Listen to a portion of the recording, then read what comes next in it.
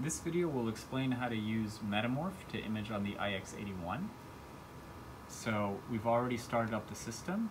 I'm now going to start up Metamorph by double-clicking here. Be aware that when we start Metamorph, it will automatically change a bunch of things on the microscope and zero the stage. So it'll move the stage to one corner and then to the other to find its calibration.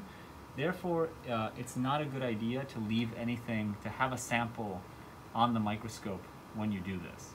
So don't put your sample on yet, just start Metamorph and then put your sample on later. So I'm going to double click here.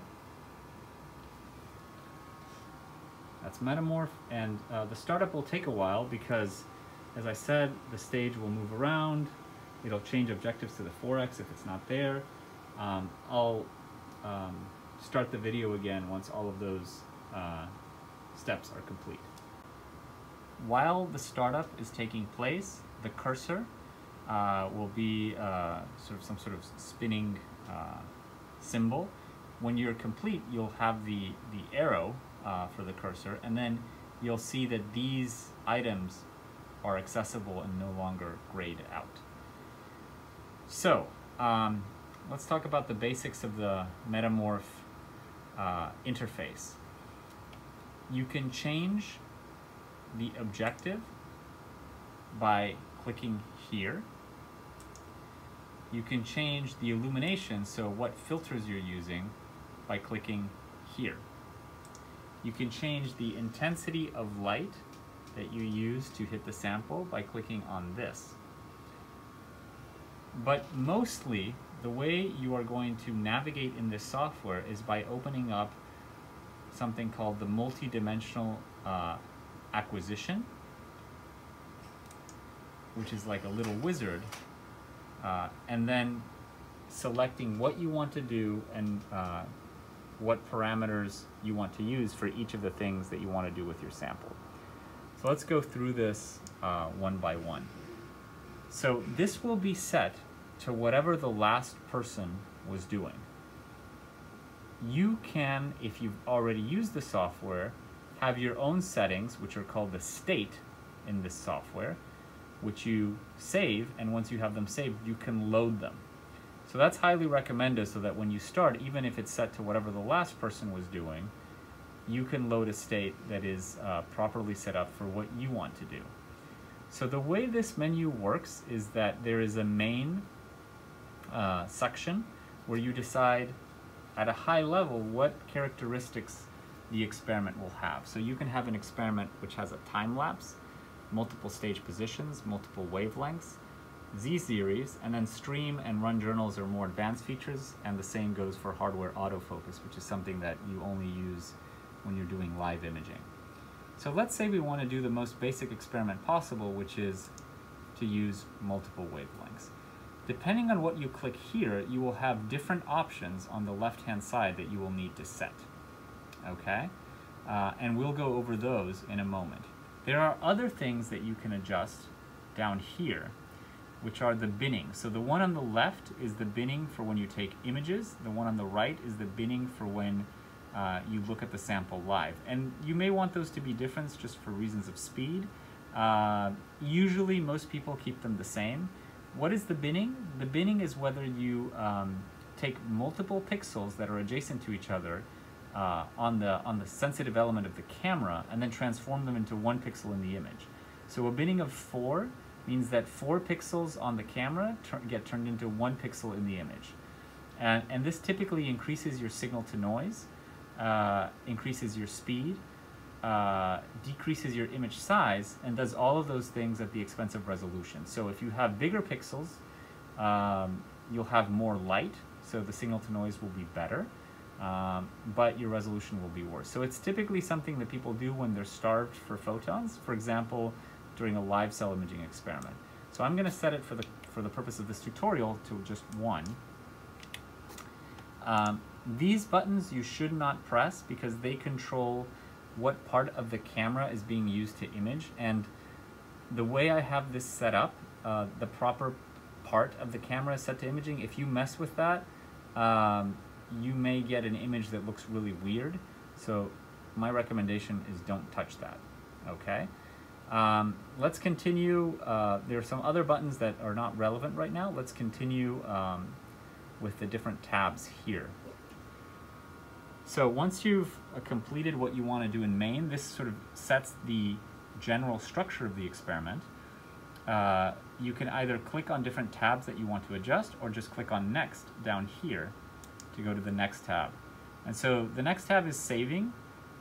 Here's where we tell it where we want to save it, what the base name should be, and whether we want to increment the base name if the file exists. So I'm going to select a directory here. I'm going to go to user data, and here's my folder.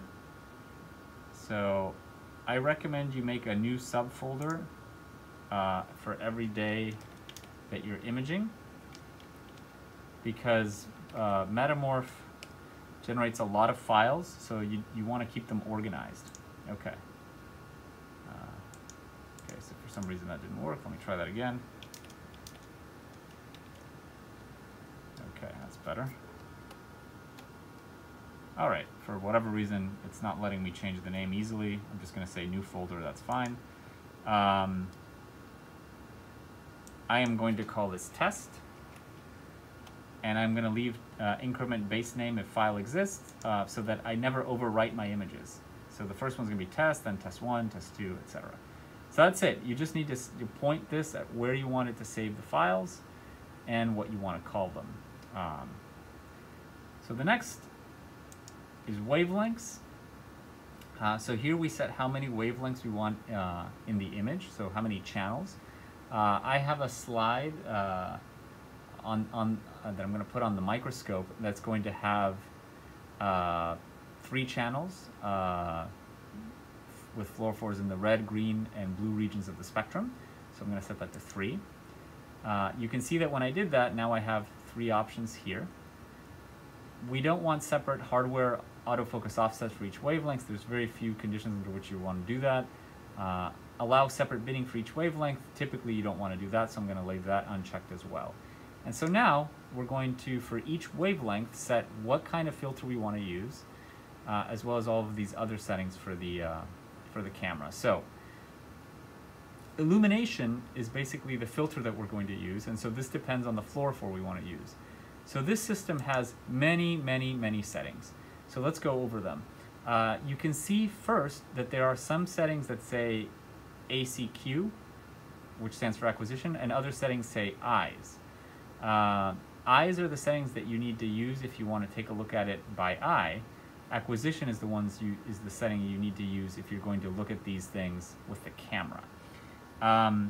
You can then see as well that there are sort of families of settings which start with sort of different names. There's fast, there's G/R, there's fret, there's CFP cube, there's Fura. So there are a large number of settings here that are grouped in families. The typical settings that you're going to use are either the fast ones, which cover DAPI, FIJI, Texas Red, Sci5, and Sci7. So these are, for most fixed samples, you're going to use some of these. Or the G/R, which are for GFP, RFP imaging. Okay? So, fast DAPI, fast FIJI, fast Texas Red, fast Sci5, and fast Sci7, these ones, when you click on them, it'll put the proper filter in place, and the intensity of light that illuminates the sample will be whatever it says here. So right now that's actually 5%. And you can change the intensity by clicking here. So that's one option. Another better option is to use a setting that is associated with a particular intensity. So for example, we can use fast, let me start with Texas Red. Fast Texas Red 05, that means it's going to put on the Texas Red filter and it's going to make the illumination 5%. So if instead I use something like Fast Texas Red 40, it'll put on the Texas Red filter, but the intensity of the light that hits the sample will be 40% of the maximum, as you can see here. Okay? I said we're going to use Texas Red, FIJI, and DAPI, so I'm going to get those. Let's see. One thing that you should avoid is turning the scroll wheel, which is what I just did, because that automatically turns, sort of switches filters. So instead, don't turn it, and then just click on whatever you want. So I'm going to use 5005, and then, let's see, fast DAPI 05. So you always want to image from far red to blue. All right, so let me go focus on something, and then I'll come back and we'll take a look at how we can adjust the settings and view images on the computer. Let me just say one more thing before I do that, which is to switch between seeing things by eye and seeing things on the camera. We need to press this button. This will send the light to the eyepiece. This will send the light to the camera. So since I'm going to look on the eyepiece, I'm going to switch it to that. Take a look on a sample, focus, and then I'll come back to the software and we'll see how to image it. So something else you'll need if you're looking by eye is to know how to turn the shutter on, how to open and close the shutter, and that's going to be this button here. So this, when I click on it and it looks green, that will allow light to hit the sample. If I click it again, it will close the shutter and light will not hit the sample. So this is how we let light go through the sample, as I showed you, and to the eyepieces to actually see anything. So let me find something and then we'll return to the software. So as I was focusing by eye, I remember two things that you need to be aware of when you're doing that. So the first is that every time you switch channels by changing, for example, from fast DAPI to fast FIJI or whatever it may be, the shutter will automatically close, so you'll need to open it so that you can see that other channel. The other issue is if you want to use a phase contrast setting, you need to make sure that the objectives are in the phase contrast mode, which are these. So you can select the 10, 20, 40x objectives. If you want to use them in phase contrast mode or in DIC mode, you have to pick the same objective, but in the DIC or phase contrast, so this PH mode. All right, so I've focused on something with a 20x objective, where we should be able to see these three channels. So how do we visualize the sample on the computer? So first we need to make sure that we're sending the light to the camera. And so if you recall, there was a button on the microscope stand. We need to press that and make sure it's in the camera position. I've just done that. I'm not going to point at it because it's too dark for you to see it in the video. And so now, how do I get an image on the screen? So there's two things I can do. I can either take a snapshot, which is this camera, or I can take live imaging, which is this camera with this play button. So let me just first take a snapshot. So it came out kind of big, so I'm going to use the scroll wheel to zoom out. And you can see here, these are DAPI images. So this is a DAPI image of a bunch of nuclei. So how do I adjust this? This image actually has a lot of information in it.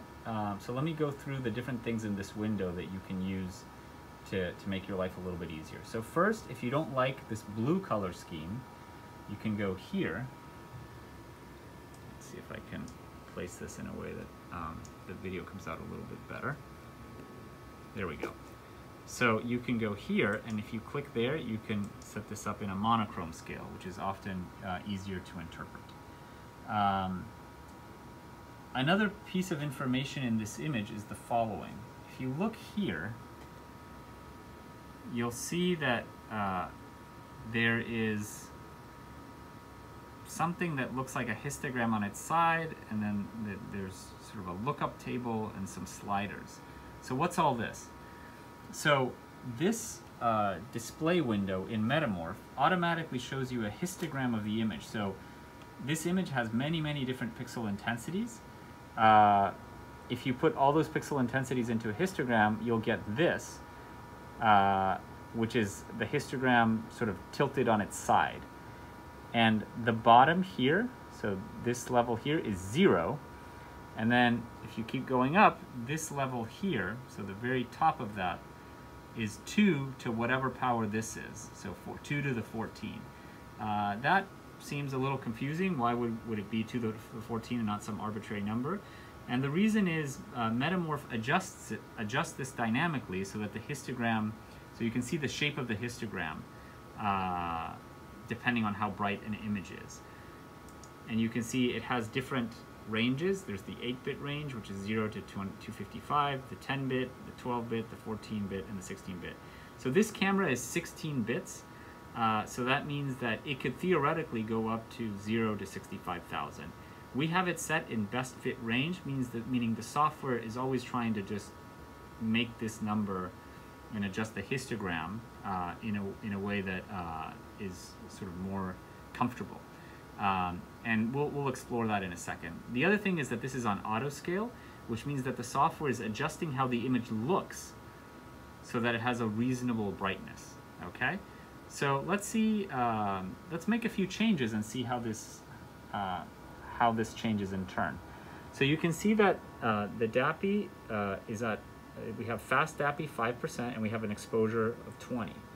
So if we decrease the exposure to, let's say, 5, the expectation is the image we get, the actual pixel values will be lower, so therefore this histogram will be shifted down. This might change because it might shift it so far down that we fall into a different bit range. But because we have auto scale on, the contrast, the brightness should look similar. However, because of the low exposure, the noise might be higher. So that's a lot of things. Again, so what are the predictions? The actual pixel values will get lower. The image here should look similar, though perhaps noisier, similar in brightness, perhaps noisier in terms of quality. And this histogram has to shift because the actual pixel values will change. So let's see what happens. So if I click on Snap, you'll see now that the image looks very similar to before. The histogram looks similar, but if you look here, we're now on the 12-bit scale, meaning these values are now around 800. Whereas before they were larger. So what if we go in the other direction? So what if instead of an exposure of 5, I have an exposure of 500? And then I take an image. So now if we look here, what we see is the image brightness looks similar, but now we're on the 16-bit scale. And in fact, our pixel values, remember this is a histogram, we have pixels that are all the way at the edge of the 16-bit scale. In fact, if we increase this even further, what we expect to happen is for a bunch of pixels to accumulate at the last possible intensity they can have, so at the maximum intensity they can have. So let's double the exposure and see if that's true. That didn't quite do it. Let me do this. I will increase the intensity to 99%. So it's hard to see here, but when you do that, sometimes what occurs is that you see an accumulation of pixels in this very brightest bin. Let me see if I can get that, do a 5-second exposure, just so you can see it, so you know what to expect if you have saturation.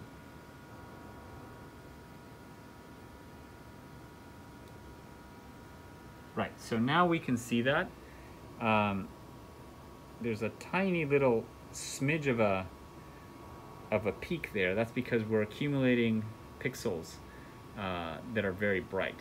So usually this camera has such a large dynamic range, it's a 16-bit camera, that we never run into that situation. More typically what we want to do is get the minimal exposure that gives us the signal to noise that we care about, that we're comfortable with. And so in this case, for the DAPI, even something like 5 milliseconds at 5% imaging, at 5% power, gave us something that would have been recognizable as DAPI. And if we do something like 50 milliseconds of exposure, which is very brief actually, we have an image of pretty acceptable quality. So what if we want to do this dynamically instead of sort of taking snapshots? The advantage of taking snapshots is that we only take one image at a time, so if bleaching is a concern, we're controlling it much more because we're only illuminating the sample when we hit the snapshot button. But maybe we want to do things more dynamically, and so we can focus. And so if you want to do that, you can click on live. So now if you look at these, if I adjust the focus, let me see if I can move this a little bit up and down. You can see there it's out of focus, there it's in focus, and you can see that when you're out of focus, the pixel values go down, and when you get in focus, they typically go up. All right, you can see that from the histogram moving on the left. You can also see that because this is on auto scale, the brightness of the image is actually always the same. Not because the actual intensity of the image is the same, just because that auto scale is on, and that helps us when we're out of focus, particularly on this on a system with a camera that has this high a dynamic range. If we turn that off, it might be hard to see things. So let me show you what that looks like without it. So if you were even a little bit out of focus, you might not be able to see anything, and so then it would be very hard to know which direction to go in. Whereas if we turned autofocus on, auto scale on, excuse me, we can always see something, and so it's very useful to have that on by default. All right, once we're done, we can press this button to turn it off. The other option is we can press F2, and that will also turn off the live imaging. When we turn off the live imaging, that window will disappear. So, as far as settings go, we pick whatever illumination we want. The digitizer should be set to high precision, and we pick an exposure that gives us an adequate signal to noise in an adequate amount of time with little bleaching. So how would we tell if there's bleaching? If we, for example, set the exposure, I'm just going to leave it at whatever it was, and we go to live, if there is bleaching, then the intensities of the image should go down. So this histogram should trend down, because these are the brightest pixels. This is sort of the right edge of the histogram. So if there's bleaching, that should get lower and lower. That's not happening. That's not surprising. There's a fixed sample in a pretty good mounting media. But if that does happen, that tells you that there's bleaching. All right. You can play games where if you want a lower exposure, you can increase the illumination to compensate for the lower exposure and get sort of the same quality in a smaller amount of time. So let's see, the DAPI is kind of a little bit boring. Let's see if we can see another channel and adjust it for that one. We're not going to really use auto expose or autofocus or alignment cropping, so I'll ignore those. Let me go back to FIJI here. Okay, so this is the FIJI channel. You can see that it's very, very noisy. That's because the exposure is 5 milliseconds. So let's see if I set it to 50 milliseconds. That's much better. It still has some noise. What if instead I set it to 200 milliseconds? So now it looks pretty good, but if I wanted the image to be taken much faster, what I could do is instead of setting it to 200 milliseconds, I could set it to 50 and increase this to 20, and I should have an image of similar quality but in a fraction of the time. So you can see how you can play with these two settings to get images of similar quality but in different amounts of time depending on how fast you want things to go. Finally, let's go to the Texas Red, and so this channel is much dimmer, so we can use the full blast of the LED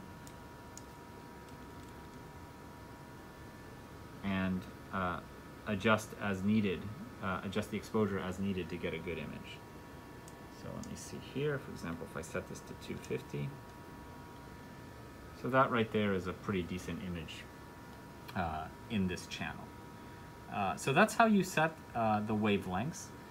If you're in a situation where, for example, you're looking at nuclei that have a structure in 3D, which is sort of like a sunny side up egg, so that most of the cell is on one plane and the nucleus is in another, you can go to the nuclear channel, for example this, and adjust the Z relative to wavelength 1. So you can put it in a slightly different Z so that picture will be in the middle of the nucleus instead of the edge. If you want to do that, let me know and I will show you how.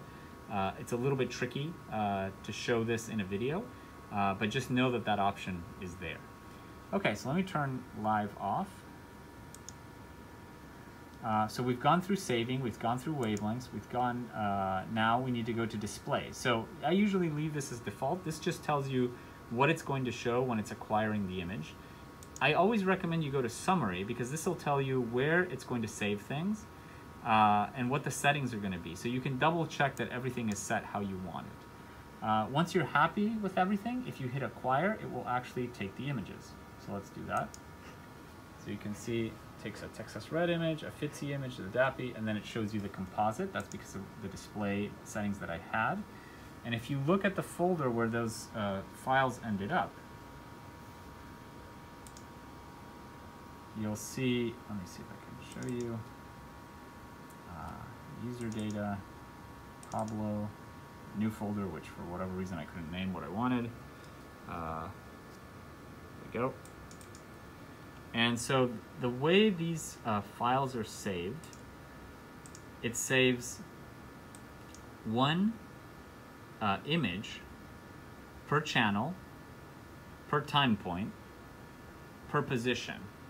And it makes Z-stacks one image. So if we had done Z-stacks, there would still be three images, here, but each of them would be much bigger. And then it saves this ND file, and it's critical that you keep track of this ND file and keep it with this, because this is the file that if you drag into FIJI, FIJI will understand how these images were taken. So let me show you what I mean by that. This is the raw data here, but this is what has the metadata, so for FIJI to understand it.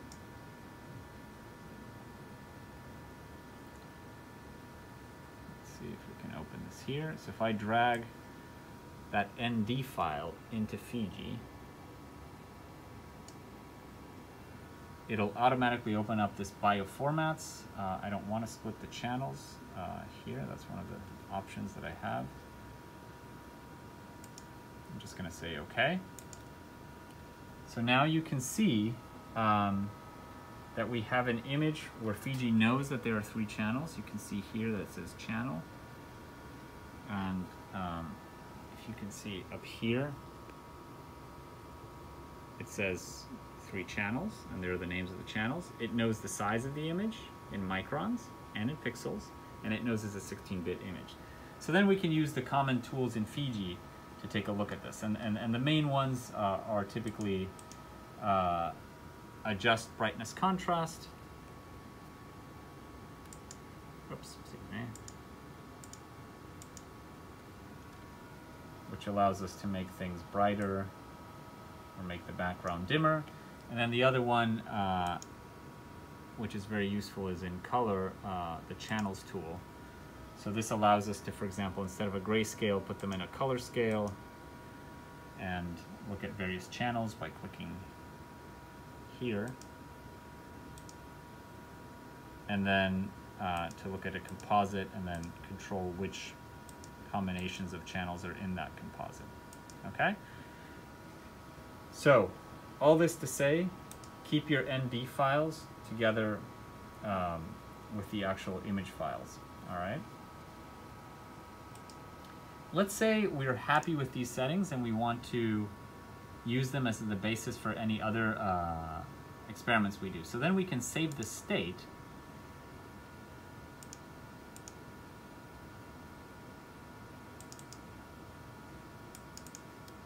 And we'll call this settings, for example.